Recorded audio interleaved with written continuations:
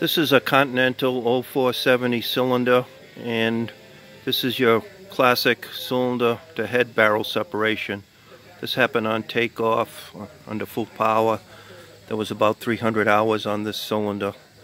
We're going to look at another 0470 with 351 hours since major, and we're going to show you that this cylinder, even though it passes the Continental compression test using the master orifice and following the service bulletin, when you put pressure in the cylinder and you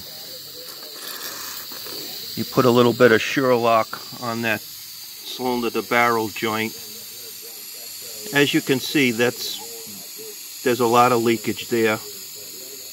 It's bubbling pretty good, and when that head separates from the barrel, it's going to tear off the baffles, the exhaust, the intake, and you lose a lot of oil, and you've got very little time left before you can hopefully make it back to the airport on 5 cylinders.